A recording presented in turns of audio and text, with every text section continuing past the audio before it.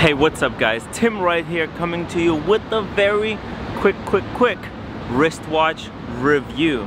I am here in beautiful New York City with a friend of the show, and just yesterday he got a brand new Royal Oak 15510. This is one of the most stunning watches that I've ever seen.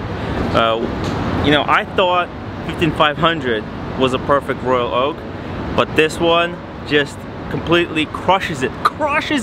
I'm sorry, but it just crushes it. It's got a lot of subtle improvements. If you take a closer look, you'll see that the dial has been improved.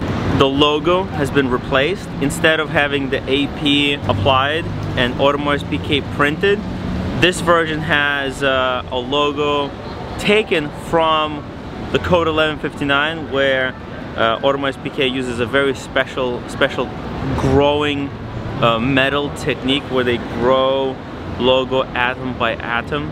It's a quite remarkable feat of engineering, and they also cleaned it up. They completely removed the words automatic at 6 o'clock. So now you can see the Count Pisserie dial in its full glory. What I also find very interesting is that the logo, okay, in this case, over this great dial, from certain angles, completely disappears. So you don't even see it. The logo. It's a very interesting effect, and then at different angles, it just pops out, and you can see it in its amazing glory. Absolutely incredible. I love the seconds hand. The little detail on the back side of the seconds hand. The hour markers are huge, and the way the hands touch the hour markers makes this watch extremely legible. The date wheel is also printed on the gray backdrop, so the dial matches the date wheel. It's a very good touch. The crown is screw down. It's a screw down crown with 50 meters of water resistance in this case. It uses AP's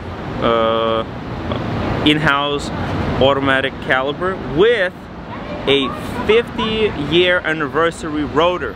So I don't know how long AP is going to keep this rotor on this 15510. My guess is by the end of the year they're going to take it off and use just a more generic rotor. So this is going to be a very special watch, I believe, in the future. Now, another thing that has been improved on 15510 is, and this is something I was told, is that the angles of the case and its connection to the bracelet have been slightly changed to reflect the light a little bit better.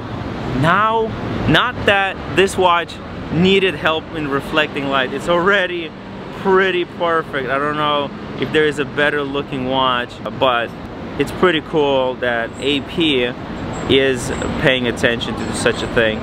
Now, one more thing about the movement. This is caliber 4302. It is a beautifully finished movement. Powering the Royal Oak 15510 is caliber 4302 with some amazing finishing. Beautiful finishing on the case, as you can see. Now it's also got 70 hours of power reserve, which is nothing to be sneezed at. a very, very robust movement. This is the same movement that's used in code 1159. In that case though, they cut the date window at 4:30 o'clock, which is a really interesting way of using the same movement to give the watch a little bit of a different look. Now this watch uses a double the butterfly clasp with the fold over, the AP fold over. Beautiful, beautiful detail on the bracelet. Absolutely extraordinary watch.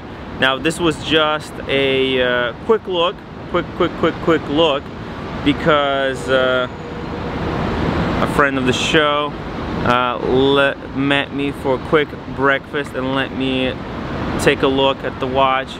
We had a couple of drinks, and it's great time. It's great time, guys.